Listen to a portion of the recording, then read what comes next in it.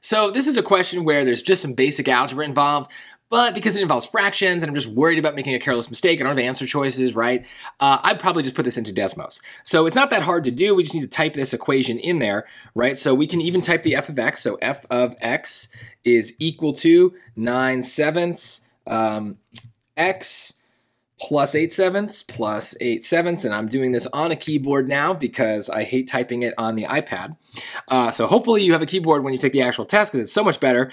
But of course, this doesn't give me what I want. I want to know for what value of x does f of x equal 5. So look, the biggest thing that people are going to mess up with function notation is putting the variable or putting the number in the wrong spot. Like in a way, this is just plug points into equations, but your temptation is probably to put that 5 in for x. But no, we're going to put that 5 in for the y, basically. So if you're worried about that, let's just type it exactly as given, right? F of x equals 5 is now going to provide us with two equations on our graph, and we just need to tap them.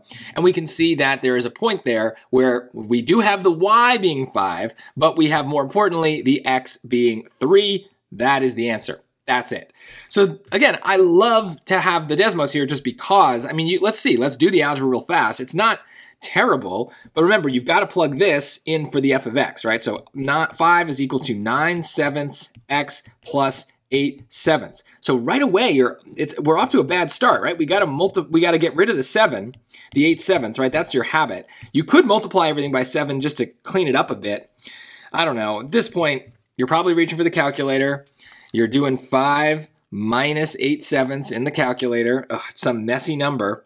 I could turn it into a fraction, I guess, if you know how to do that. So, fraction. And of course, this stupid calculator gives it to me as a mixed number. So it's 3 6/7. Oh my God. Yeah, this is not worth your time. Which is what?